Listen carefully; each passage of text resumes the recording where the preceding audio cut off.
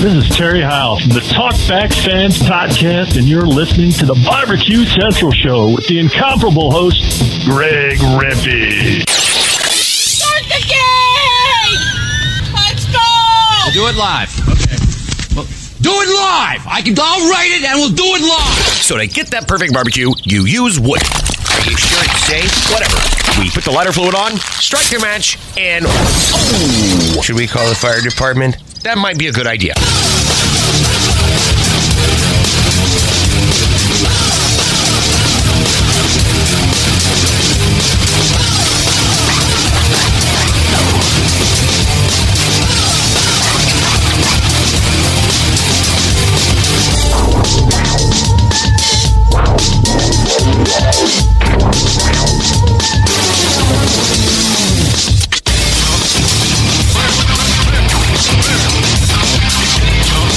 All right, good evening and welcome to the Really Big Barbecue Central Show. This is the show that talks about all things important to the world of barbecue and grilling.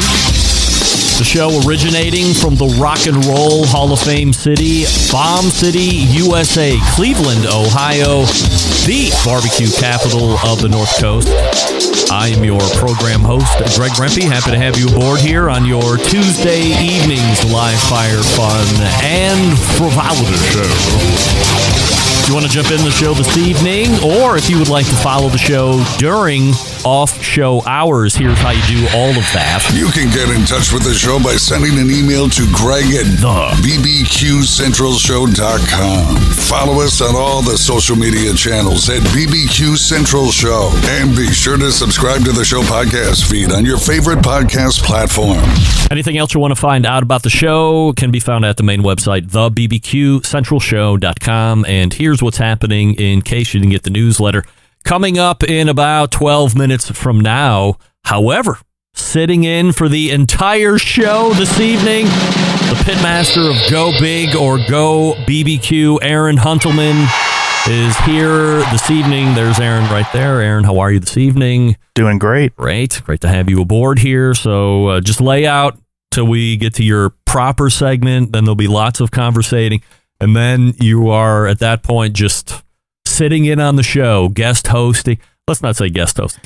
Peanut gallerying, if you will. So if you have questions you want to ask Derrick, which we'll talk about here in a second, yep. Or, of course, we know what's happening in the second hour, you are going to be mandated to take part in all of the nonsense that's going to be going on in the second hour. So Aaron Huntelman sitting in during the show here this evening, and we will be talking with him next segment about a bunch of stuff, not the least of which is how he is helping pitmasters across the country cheat to win at barbecue competitions, and we'll talk to him about that a little bit later on.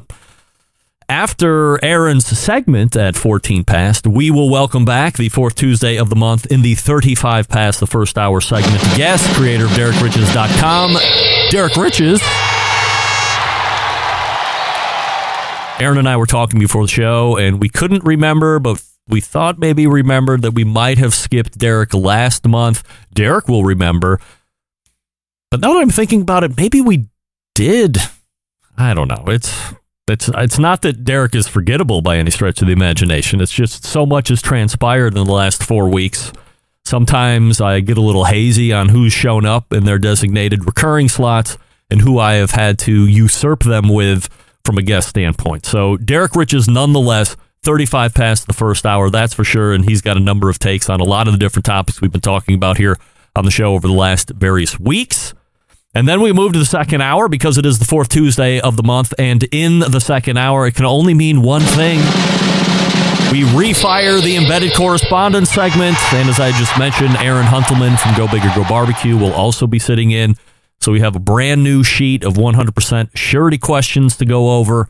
We also have changed the rules as of last month, so if a question requires deeper digging, in the past we have said, no, we're not going to do that. You just give me the yes or the no. We move on to the next question. But we've thrown caution to the wind.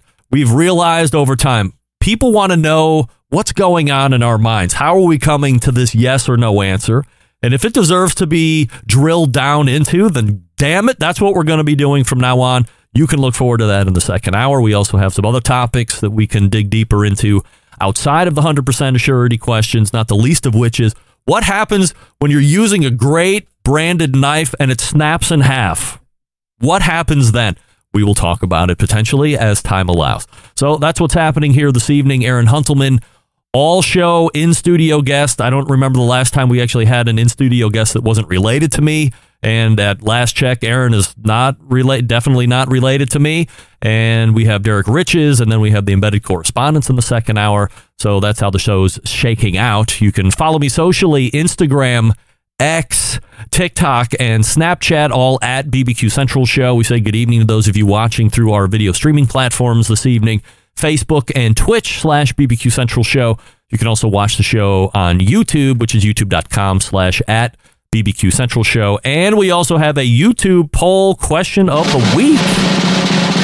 And this week I'm asking you, Offset Pits produce the best tasting barbecue that you can eat, yes or no? And currently, well, just like the poll ended last week that I didn't tell you about in a 50-50 tie, we are currently sitting at a 50-50 tie. Uh-oh. Yes and no, all are agreeing and combating each other at the same time.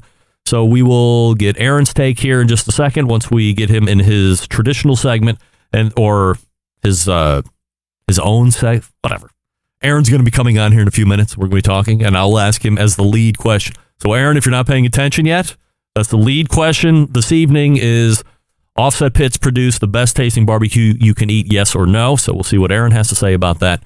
And we will update you through the show. We'll ask Derrick as well as the embedded correspondent. So let's start here this evening. I'm going to try and get ahead of the emails that came in and that are bound to come in from the Susie Bullock interview last week. Yes, there was a mic issue. Yes, it was noticeable. There is a reason that I didn't pull the plug on the whole segment, because after she reconnected, I could hear what I thought was a echoey kind of room, because last time she was on, she was in the same room. There was a similar echo. I didn't realize until after the not echo, but a big room noise. The trained ear can hear it, trust me. I know you heard it. But I didn't realize until after the segment when I was emailing back and forth with her husband, Todd, that the mic that you saw in the picture was actually suddenly not performing, and that he picked the computer mic in order to keep the segment going because there was no backup USB mic to install right on the spot. If she would have been in the closet with a bunch of clothes around her, it probably would have sounded 100% better than it did. And if it was a show without video, I would have told her to find somewhere like that to go, so we would have foregone all the echoing. We would have made it sound a little bit more compact, but I didn't know for sure if it was the mic or not, or if it was the room or not. So now I know. And we are also going to do a sound check before next quarter's visit just to make sure everything is right.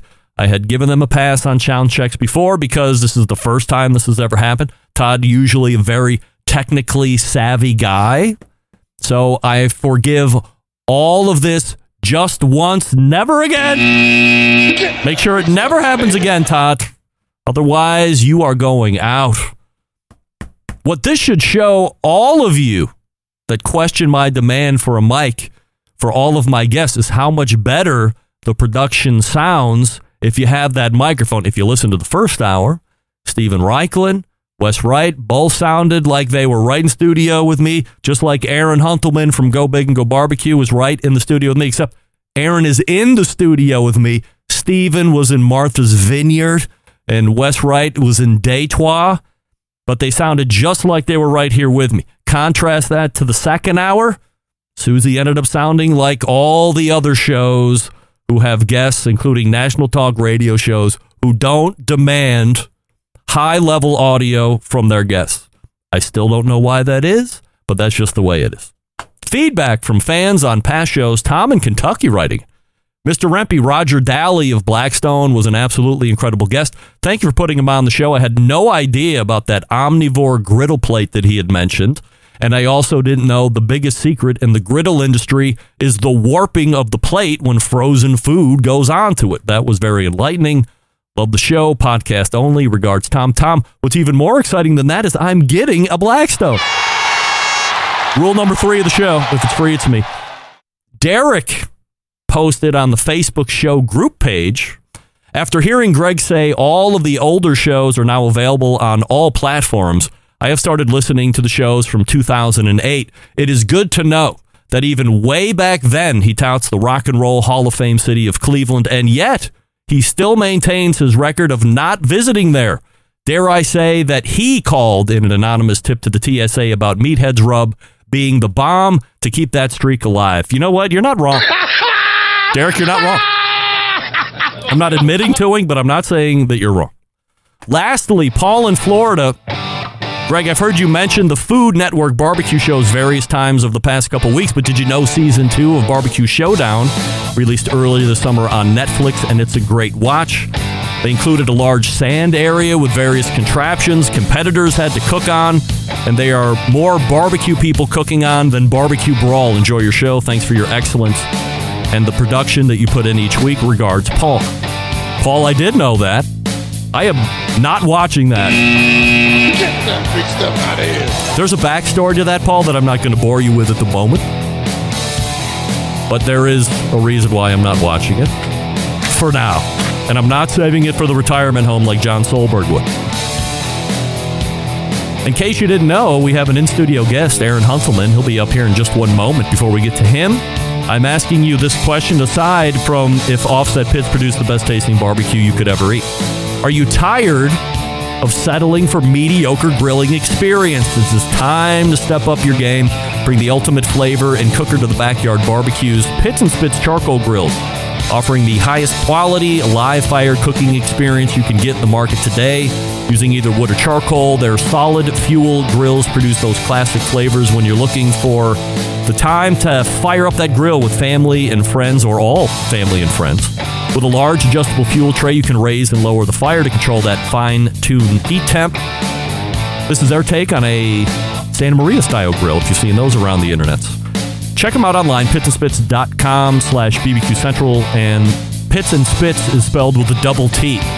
So that's the double T on the pitsandspits.com/BBQ Central, and use promo code Charcoal Central, all one word, Charcoal Central at checkout for $150 off any charcoal grill. And as we say each and every week, it's an heirloom piece. So you buy it now, you cry, but you're buying the best, or you're only crying once. Your kids will never cry. They'll cry from happiness when you bequeath it to them at your time of your ultimate demise. And then your grandkids will be even happier, shedding more tears because it's like, this was grandfather's. And then great, you'll pass it right down the line. It's great. Pitsandspits.com/BBQ Central, and $150 off when you use promo code Charcoal Central at checkout.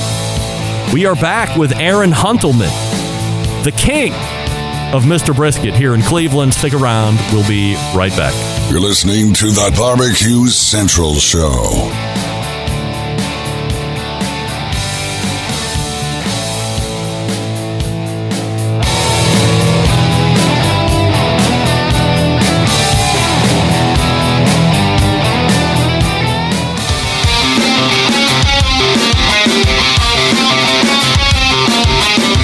Broadcasting live from the Barbecue Central Show studios in Cleveland, Ohio. You're listening to the Barbecue Central Show. Once again, here's your host, Greg Rempe.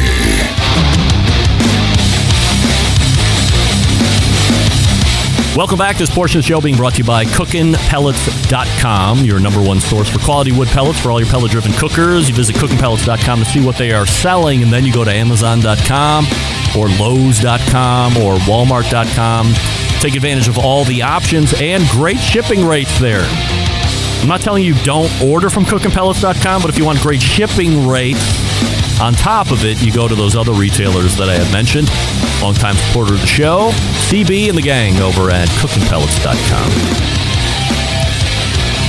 All right, joining me in the studio right now is the pitmaster of a competition team and business called Go Big or Go Barbecue. Their website, gobigorgobarbecue.com. And during the day, you see him moonlighting as the owner and proprietor of Mr. Brisket. I'm just kidding. Get that big stuff out of here. As the barbecue expert over at the Mr. Brisket here in Cleveland, Ohio. It is Aaron Huntelman. Of course, we met him a few minutes ago. Aaron, welcome into the studio. And as I'm reading the instant chat, I believe somebody had to write the last time someone was in studio, it wasn't in Willoughby, where we're at now for the last 3 years. It was when we were in Wycliffe, and it was show favorite neighbor Desmond, who was obviously my neighbor and the guy that stole my original pit barrel. So, welcome in to the studio, and you've seen how the sausage is made now. So, as somebody who has watched the show from time to time from the other side of the camera, what do you think it looks like behind the camera? I am wowed and amazed. This is beautiful. Is it? Yeah. I think when I show people behind it, it's like there's a lot of moving blankets and there's a green screen behind you. By the way, this behind me, this is not a green screen. This is a real image. Like if this was a green screen, it would be distorting and all that. There is a green screen behind Aaron, but that's a real image banner behind me. I could show you to really prove it, but I don't care that much. Working on a new image, by the way, same image, but cropped a little bit differently from my guy Matt Sexton, photographer in Cleveland, so that might happen in the next couple weeks. Aaron, let's address the elephant in the room right off the rip. If a situation comes up where my time is limited, I can't get meat from my guy Kevin Green at the butcher shop, I will message you for assistant, and you are able to meet the call for help each and every time. And on every occasion but one, you will, quote, drop the meat and run. In other words, you don't ring the doorbell, no casual conversation, no nothing, just a text messages minutes after the fact that the meat is in the fridge. Yeah. Am I that horrible of a person to not want to spend 3 minutes with to conversate about life, about meat, about live fire? I'm kind of an internet celebrity. Maybe you want to take a selfie, put it on social media. Like, what gives? I'm a man of mystery. My family is like, who's everybody that guy? wants to talk to you.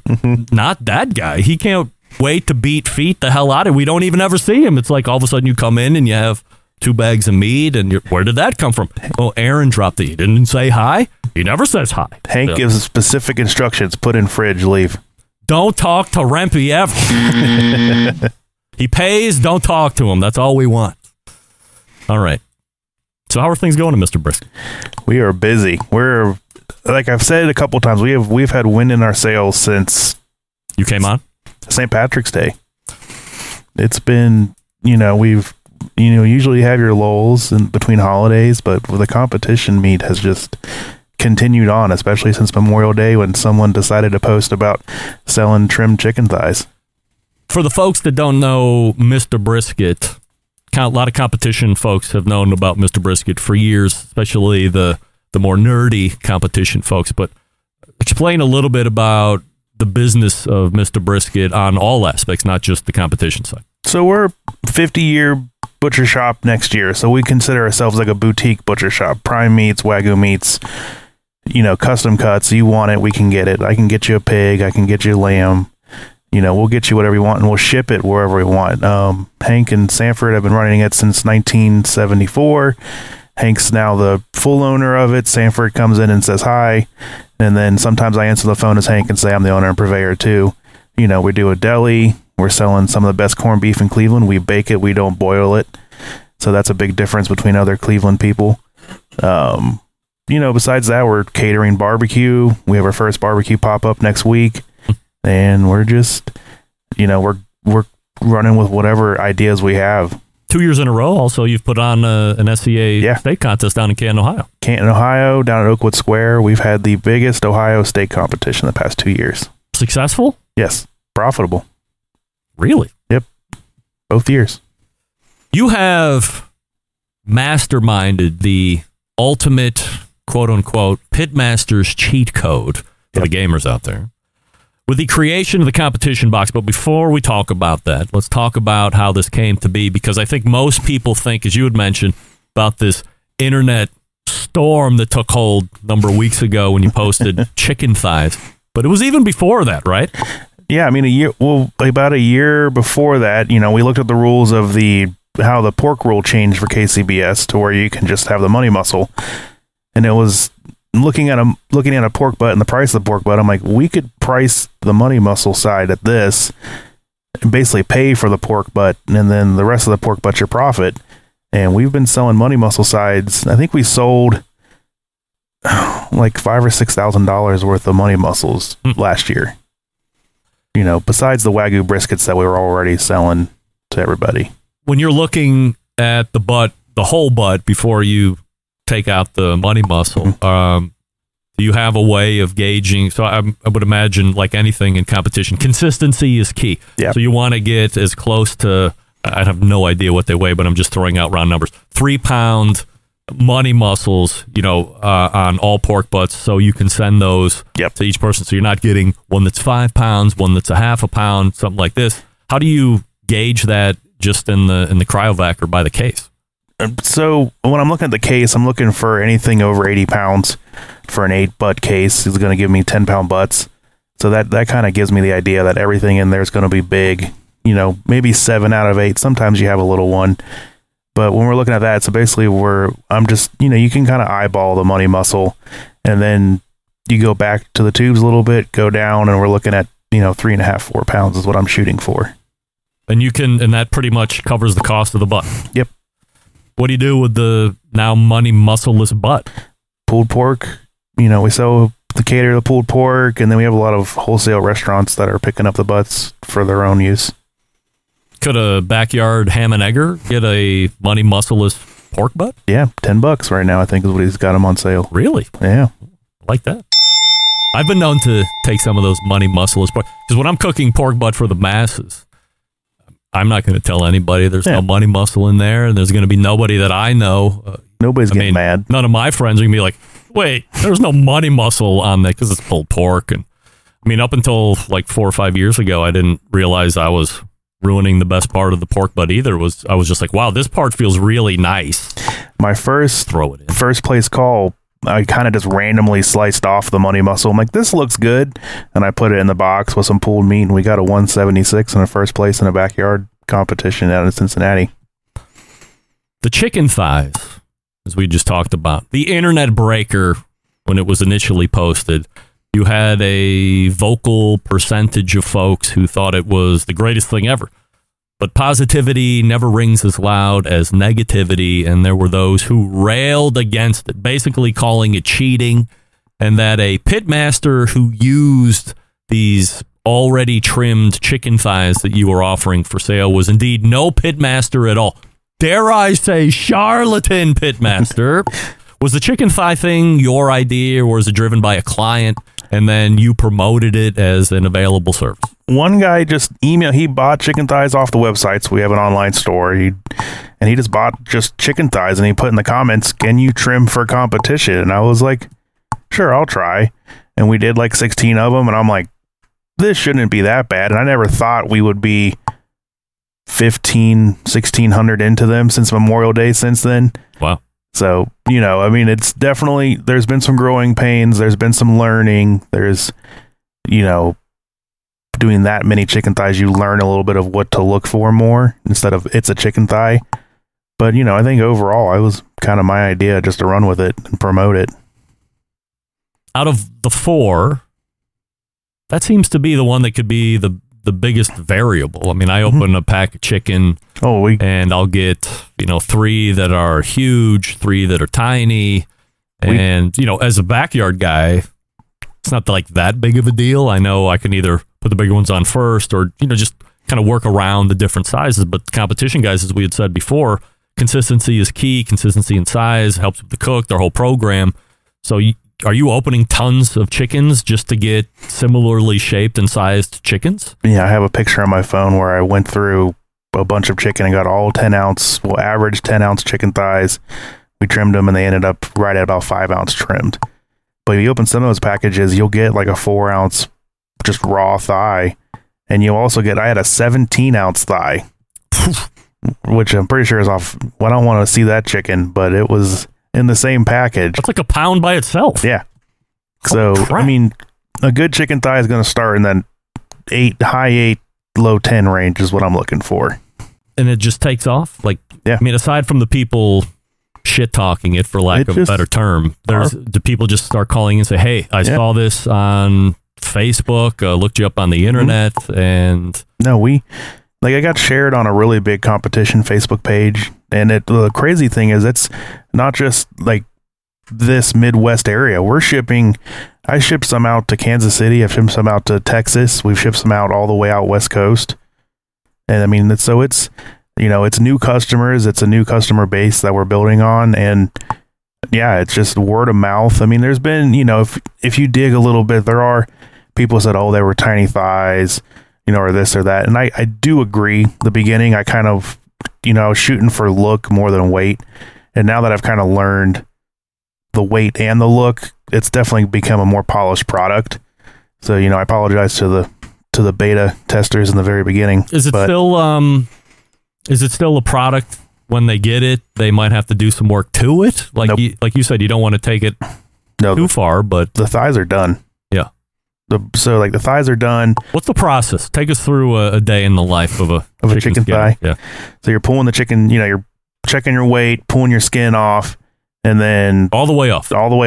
That goes to Tyler. Tyler has learned a new technique of filleting off the fat instead of scraping it. So he got a nice long fillet knife, and he just takes it right off in one swoop. Like two, but he's doing pretty good. And then me and one other guy, we'll take out the fat little pocket on the one side, square up the other side, flip out the oyster, pull the veins, trim both knuckles, and then roll the skin back on. We're averaging, I want to keep like a 40 thigh average a day is about where we're at. How long does it take to trim out a chicken thigh? I think we can get one, if you're to look at one, like 2 to 3 minutes. And it's between the two of you doing it, or is it three of you guys? Or last Wednesday we had 4 of us and we got 80 some done. So you just wait until like a certain time of the day, and it's like, okay, now it's chicken thigh trimming time? No, we literally say it's thigh time, and we jump in. It's usually after the lunch rush for sandwiches. Just go at it. What does Hank think about that? Hank's buying all the thighs. He's like, "Oh, woke up, had my coffee, and bought more thighs." But it's keeping us busy. Like our labor is a fixed cost. We're at work either way, so at least we're staying busy and doing something productive. So you have the pork or the money muscle, you got the chicken thighs, but also so I guess what I'm leading to is here, this has now been culminated. We had talked off air a number of times leading into, was it a month ago or whatever, when you released the competition box? Yep. It was like July 4th-ish time. So it's a one and done option. Tell us about the competition box. So you got the 16 trim chicken thighs, and he was like, "Why 16?" I'm like, "Well, that gives you options." Like, we've had some guys who are like, they're great, but get extras just in case. I mean, I'm far from perfect, but I try to be as, what I put in the bag is what I would cook. But some guys, are not as, a little more picky than me or less picky than me. So you get 16 of those, 3 pork collars, 3 Wichita packing ribs, and then a 16 to 19 pound Wagyu brisket. And on the Wagyu brisket, we offered to ship them whole, split them, point and flat, or I'm also trimming them down to a full, like 7.5 inch, ready to go brisket. Like the box sized? Yep. Yeah. So we just take one of the, brisket caddy jigs and go off that, and it's, ready to go. What's the turn-in these days for brisket? Or a lot of the teams, it's all flat, splitting it, like splitting it up. They're doing so they're using point for burn ends if they're going to make them, and then it's just turning in the flat. I think everybody's eating their burn ends and turning it in flat. Oh, because it was, I don't know, a handful of years ago you had to turn in burn ends in order to be good, win, but now they've gotten away from that. Yeah, I mean, you watched the Barbecue USA last night. I know you're keeping up with it.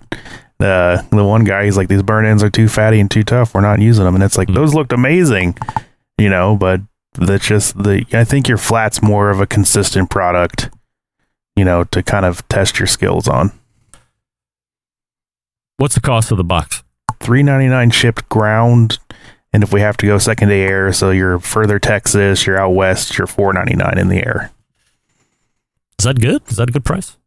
Like if you cost it out otherwise, I mean, and plus you have labor and trimming all that shit out, so you don't have to do it when it gets there, right? Yeah, I mean, I think cost wise, if you're to buy Everything a la carte before shipping's like $360.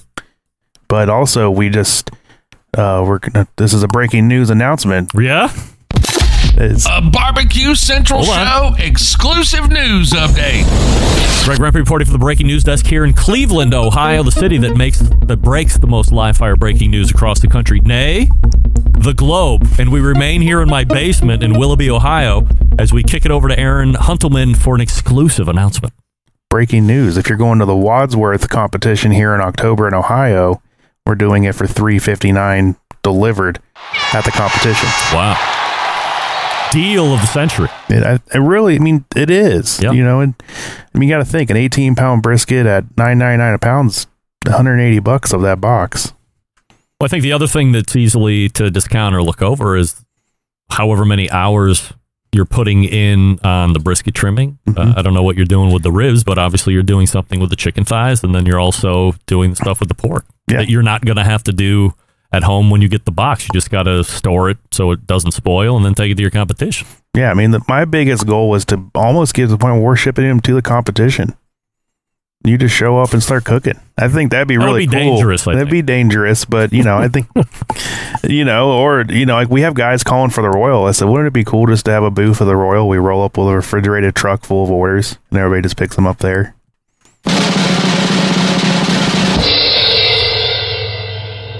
Who's the biggest name you're shipping competition box to? I mean, Luke of Tire Smoke has used my chicken thighs, and he got second place call with them. I would say he's my biggest name of friends. Are there some people that are rule number one of the show? No names, please. Yeah, there's some no names. Oh yeah, big names. I think big for our region. Yes. Not like I'm just throwing names out there, but like a Brad Leiniger or a Tim Shear, like team of the year type folks. Not yet. No. I mean, I had a big name reach out to me for a friend that we shipped one out to out west for a gentleman. He's blind, seeing impaired, and we shipped him a box, and he competed with it out west last week or 2 weeks ago. He did it at the Invitational. That's where he was. You're going to be able to answer this question. Hank weighing in, $3.99 is a bargain. I'm losing money. Yes or no? I mean, he's smiling every day, so I don't think he is. Yeah. Come on, Hank. You're not kidding anybody. You're making some money, or you wouldn't be doing it at all. Hank's 10 years younger since I announced all these things. Yeah. Yeah, I bet. 10 years younger. All right, so we have the competition box. Seems to be going strong. Would you say that the interest or the orders are continuing to tick up, or have you hit at least a steady streak of those, or is it still a little bit shoddy? No, we're a good week at Mr. Brisket, I would say, is like a dozen shipments. We're in the 30 shipment range for the past. Competition box? At least I did 15 briskets on Friday for competition boxes, so I think we shipped at least 15 this week. Wow. And then what about chicken thighs? Chicken thighs were consistently 100, 160 a week. Peak was like 220. I think we did 1 week. How much am I paying for chicken thighs only? Do I have to buy them by the dozen? $5 a thigh, 16 thighs minimum. All right, not too good. Is that good? I mean, I think so. Yeah. I mean, shipping you got to weigh the shipping there. I mean, shipping's not a lot for that size box and that weight. Yeah. But I mean, it's more about your time. Like, that's where I'm at. Like, I got kids. I don't have time to do that. So Derrick can wait a second. I had one more follow-up question. So with all of this box stuff, what about adding another value add to it? Maybe you haven't even thought about it yet. I'm going to give you a great idea. You can tell me to go piss up a rope if you don't like it. What about adding greens for the box as well? You're one and done. The only thing, somehow, like attaching it to the turn. Well, they give you turn-in boxes there, but I mean, what about greens? Why not? No, you've seen guys where they build the box at home. They do the double flip of the box, and somebody brought that up the other day. No, I'd like to do sauce and rub ads. An injection somehow. I don't know how we could get it in the box there, but even like a separate box with a nice shipping rate for everything, I think is the next step in the evolution. How's the Go Big or Go Barbecue business? We're beating last year's sales, so right. We're rocking and rolling there. All right, we'll pick it up in a few moments, or as we have some open spots here, maybe top of the second hour. Hank wants to know if he can make money on greens. Probably. I mean, Hank, a businessman can make money on anything, right? Some kind of green. Right. You can make some green on greens. All right, Aaron Huntelman is joining us from Go Big or Go Barbecue for the rest of the show here. And by the way, if you're interested in that competition box, you know where to find them over at Mr. Brisket. You can find them on Facebook as well.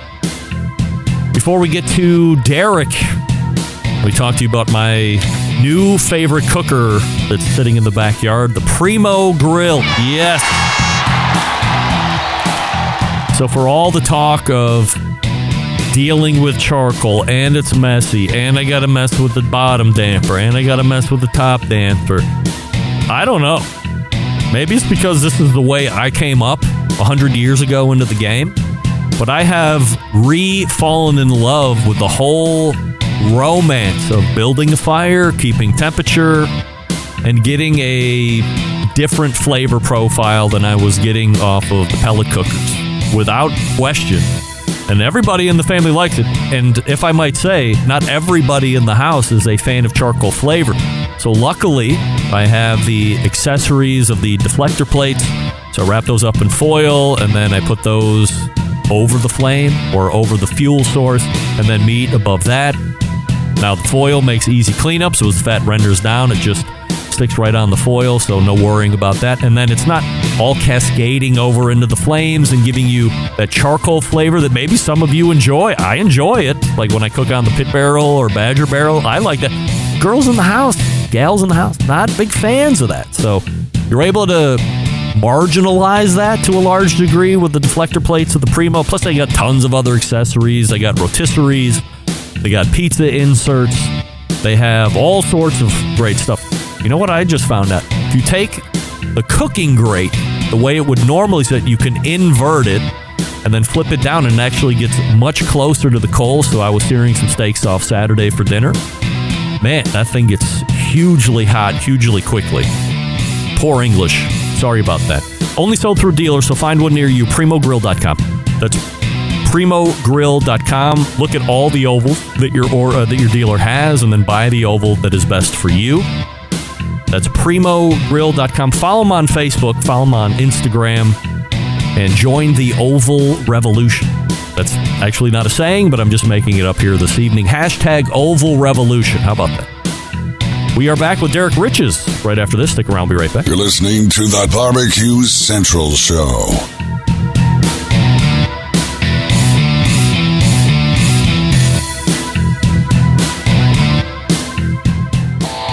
Howard Stern, Jim Rome, Dan Patrick, and Greg Rempe.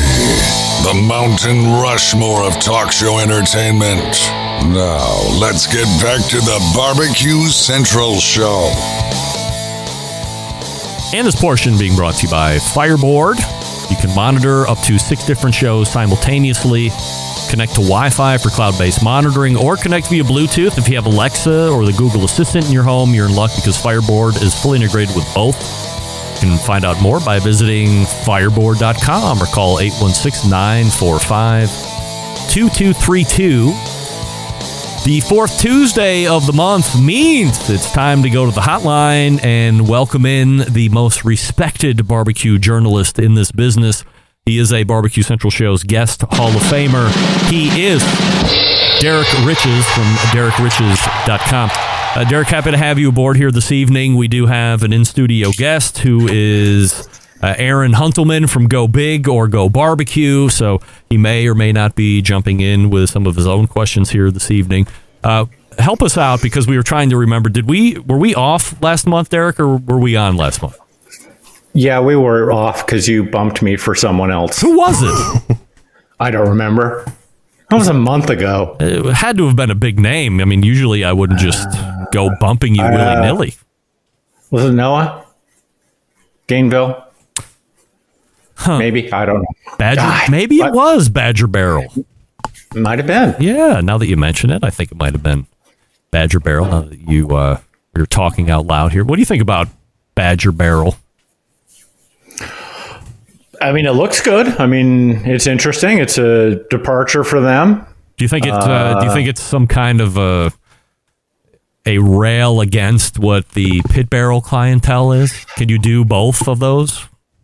Well, if you notice, there seems to be a clear separation between the two of them. Yeah, obviously. You go to pitbarrel.com. There's not much. There's not mention of Badger there. You go to Badger. It's like, yeah, there's some. Hey, we're Pit Barrel people, but this is a very clear separation, and that makes perfect sense because the whole point of the Pit Barrel was it doesn't need vents. It doesn't need adjustment. You build a fire, you put the food in there, you let it go, you don't worry about it. Yeah. Now he's got a much more classic smoker. I mean, you put a water pan in the bottom of this, and you got a Weber Smoky Mountain. Right. You know, I mean, that's really what it is. It's a old style vertical, trash can smoker. Are you a meat hanger? Sometimes I don't, there are times it's like I'll do it and I'll just, like check on it a lot because I worry. It's going to let go, right? Yeah. It freaks me out a little bit. Aaron, are you a meat hanger? No. No? I get afraid too. It's going to fall in the fire and it's like. Well, so the thing that I've always struggled with not hanging is that you can't get nearly the volume of food in the Pit Barrel on the grate that you can on the hang. I can get, even absolutely. in the Pit Barrel Junior, I think you can get 8 racks of ribs or at least 6 racks of ribs on the hang, but you're going to get like one cut in half on the grate. Yeah, no, you're absolutely right. I mean, it gives you the full use of all that space. So, and there's a lot of smokers out there that have kind of had that design to it. It's an old classic idea. But I've had several Pit Barrels and I've used them several times, and there's literally been the time it's like, oh, I'm hanging a rack of ribs in here because I'm not going to eat more than a rack of ribs. And there's not, at the time, maybe there's just nobody around to eat it, but you have that volume capacity, then that's great. You like the price point? Yeah. It's a good price point, I think. Yeah, it's great. I'm interested to see if it stays there. I can't imagine it's going to go up in price. Well, I don't know. I've put them. I have both. I've had a flagship Pit Barrel forever until neighbor Desmond stole it from me before he moved, and then I have a Pit Barrel Junior, and now I have the Badger Barrel, and I put the Badger Barrel together with my own 2 hands, and it only took me 10 hours. And there's a noticeable. I'm going to use the word quality, but I only mean it in a thickness way.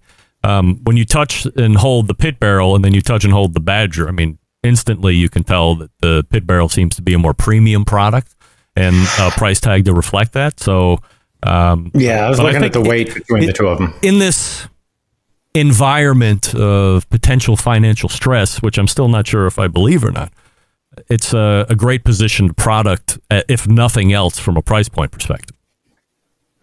Yeah, no, it is that. Yeah. And the simple truth of the matter is that, for, a lot of the average backyard cooks and stuff, you don't need, that much. I had a Pit Barrel for a decade. Yeah.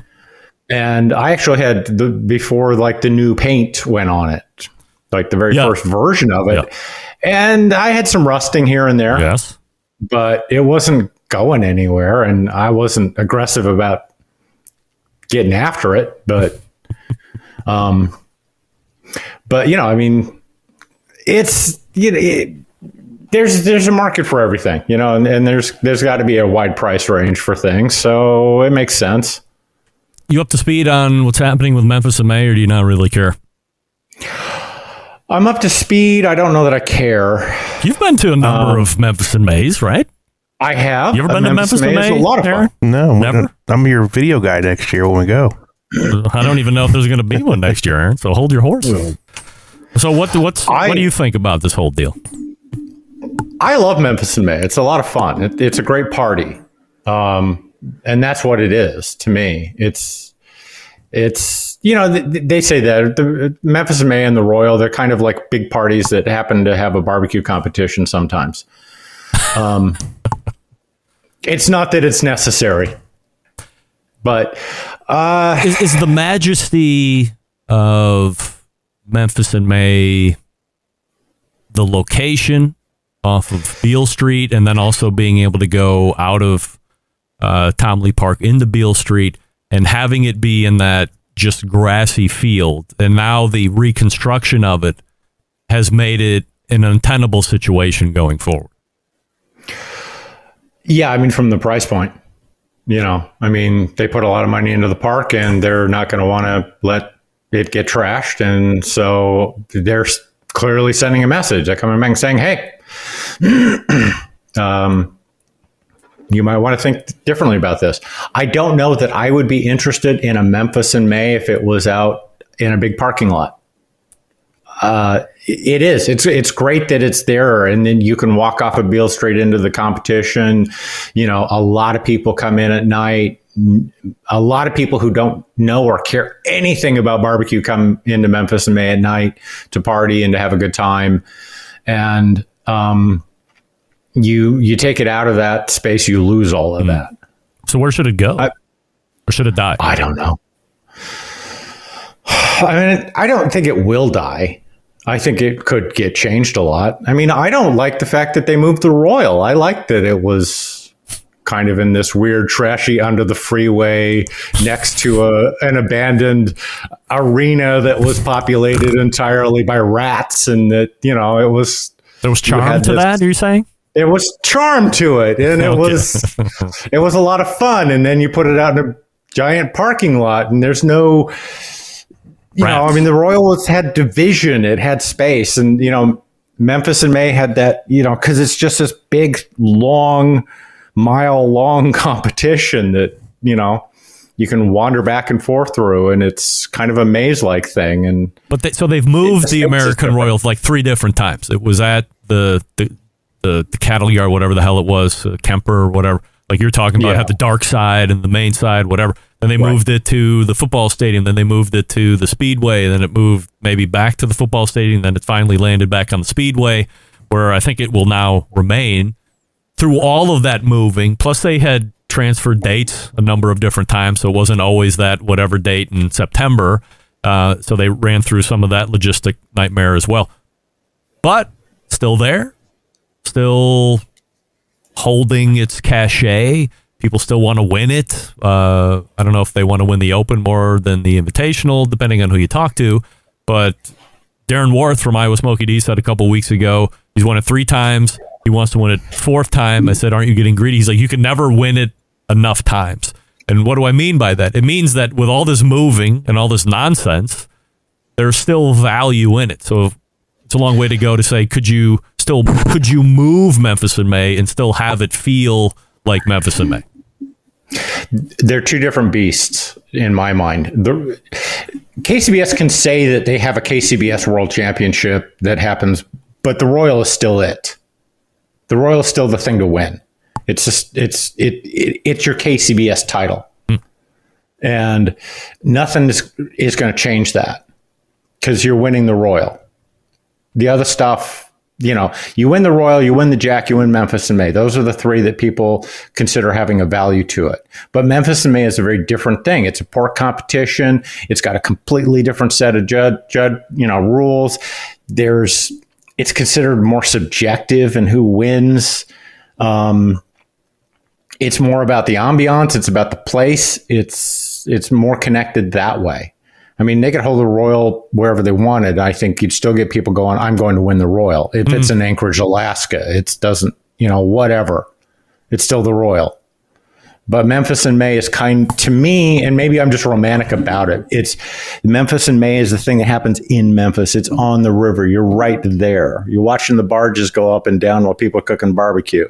You can wander off to Beale Street. You can get food there if you want. You can get food at at the event. You can do what you want. It's part of the city. So it's just kind of, I think, the logistics of Memphis Park sitting there going, hey, we've got this big empty space that kind of gets used occasionally. Why don't we make it into a space where everyone can go all the time, where it's got stuff, it's got amenities that can be used But that means a big investment. They put a lot of money into it, and now they're going to come back and say, hey, it's going to cost us a lot to relawn everything and fix it up after an event like that. Carol Coletta, maybe that's her name, the CEO of Memphis River Parks Partnership, said, and I quote, kind of quote, this was a joint effort. They consulted Memphis and May. They built this park at the behest. They configured it at the behest of what Memphis and May wanted. Do you believe that?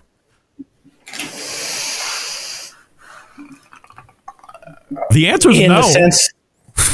In the sense that there was compromises going on and that those compromises didn't necessarily listen to everybody involved.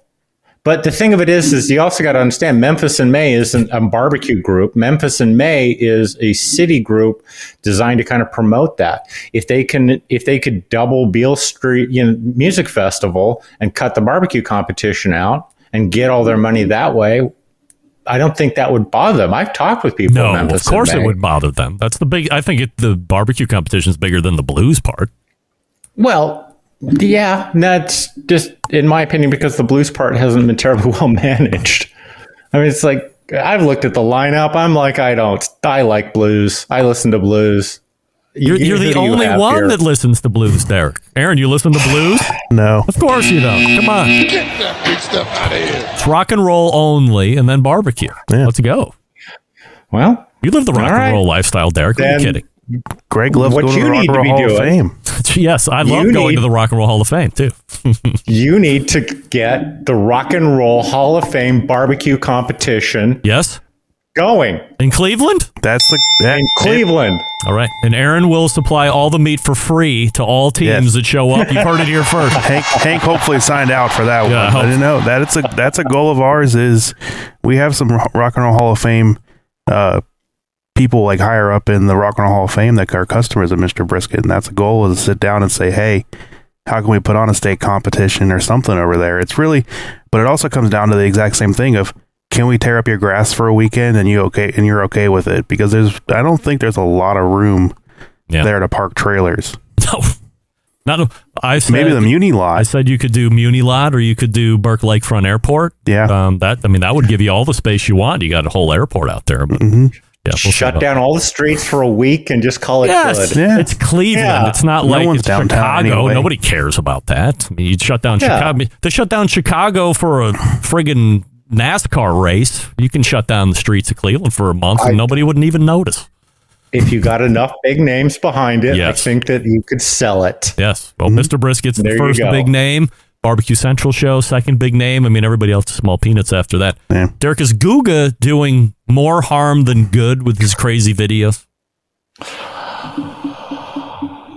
I don't think he's doing any harm because I don't think people who cook watch any of it. No, you're kidding. Everybody watches it. No. Obviously, look at the views. Aaron, you watch Guga?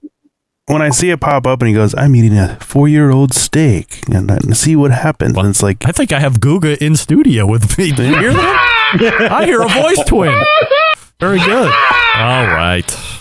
It's just, I don't, it's four views. It's a 14-year-old kid in junior high messing with his school lunch to gross people out. I mean, people watch it. Look, people don't watch Food Network because they want to learn to cook. They watch Food Network because they're fascinated by food. Nobody who likes Gordon Ramsay cooks. I do.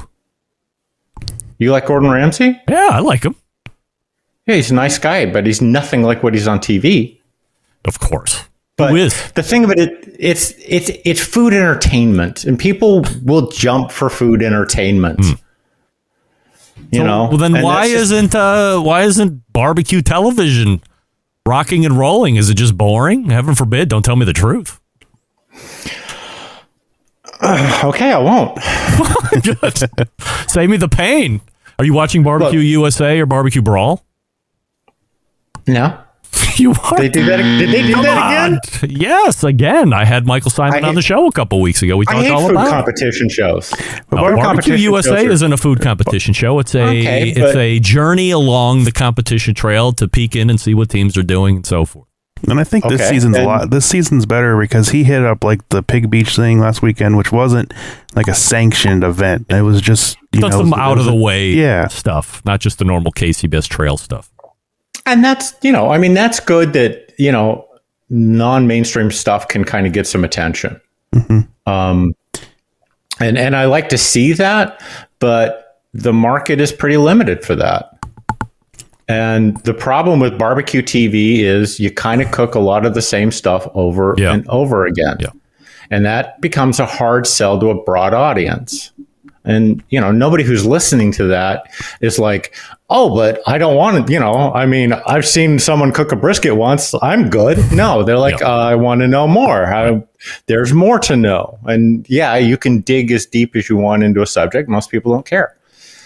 That's why Malcolm Reed is popular and the TV shows aren't as popular, probably. Because you can get all the information that you're probably craving from a Malcolm.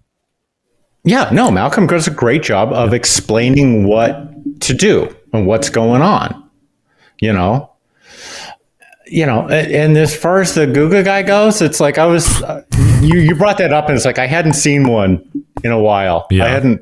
Did you watch the one where he calls out the steakhouses for passing off fake dry aged steak? Yeah, but who didn't know that? I didn't know that. Oh God, yeah. I mean, it's just like when they say, "Oh, chemically this is a really nice steak." Is it choice? Is it prime? I don't know. I have a thing, and my tongue will swell up if I eat flavor enhancers, like MSG, like the MSG or any of the flavor enhancers or the tenderizers. Yeah. So if I go to steakhouse and they're using a lot of chemicals to enhance a bad steak to make it, have you ever heard of cocoa aminos? Yeah. We had a customer asking about that the other day. You put them in your steak? I've heard of it, but that's why I don't go to Ruth's Chris. Because they put cocoa camino. I don't know if on their steak? I don't know that they put that in it. They use meat tenderizers and flavor enhancers to make their steak seem better than it is. But the thing of it is, I was watching that guy, and the commercial in his video was for scent flavored water. It was for a water thing. It's like you put it on the straw or whatever, right? Right, and it makes you smell something and think that the water has that flavor. That's just regular water? It's just regular water. Wow. This is the perfect product for people who don't cook, who know nothing about food, but think that water must have a flavor in order for them to drink it. Wow. So that's the market. That's who they're going for. All right, last question. I should have led with this, but I didn't. I apologize. YouTube poll question of the week: Offset pits produce the best tasting barbecue you can eat. Yes or no? Yes. Of course. Aaron. Yes. All right. I also agree. Greg. What? Okay. Yes, 100%. Yes.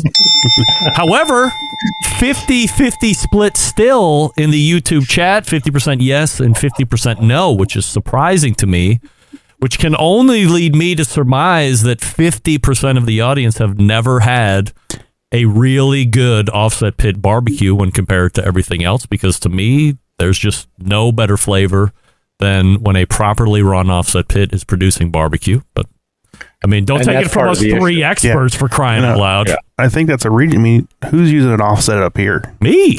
Well, I mean, like commercially. The closest one would be Mabel's, but he's running a JR Oiler, so it's technically not an offset. But I mean, it's like close enough, right? I mean, it's real fire and it's a rotisserie. But, it works. Yeah. But yeah, other than I live in Austin, everything's offset. Yeah, of course. I mean, that's why you have the best tasting barbecue, right? Old hickories, things like that. Absolutely. What are you writing about that's going to shatter the live fire foundations here coming up? Well, we promised to talk about my article on food safety temperatures next time. Yeah, we'll do that in September. We're still going to plug for that. All right. Then we'll look forward to that in September. Otherwise, go to DerrickRiches.com. Derrick, always appreciate the time, and we will see you in said September. It's good to talk to both of you. All right. Take care. Derrick Riches right there. DerrickRiches.com, the website, and check him out. He's got product reviews and recipes. You can buy books that he has written there, and tune in next month as we talk about temperatures. Stuff you didn't know, stuff nobody's telling you about. Have I teased you enough to tune in next month? I hope so. All right, we're going to wrap up the first hour. Stick around. We'll be right back.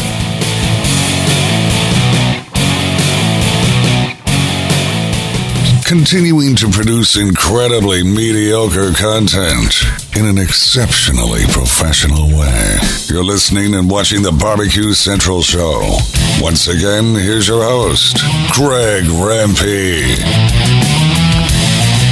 We thank Derrick Riches for joining us last segment. Again, DerrickRiches.com, his website. Hank in the chat said he's very excited about putting together an SCA event at the Rock Hall. So I still think that there's just a lack of overall space. Although they could cordon off that mall area in the front. Yep. Thinking tents only. Yeah. You know, no trailers, tents only. Right? Yeah. Bring it back old school, as we say. Yeah. And have the first SCA we could call it like Steak and Roll. Yeah, Rockin' Steak. Rockin' Steak. Or some other stupid pun like that. Throw Cleveland and everything's named Cleveland. That's right. All right, that's the first hour. We're going to step away and reload. We'll be back in the second hour. Once again, Aaron Huntelman from Go Big or Go Barbecue is here, and we will see you here in just a few minutes. Stick around. We'll be right back.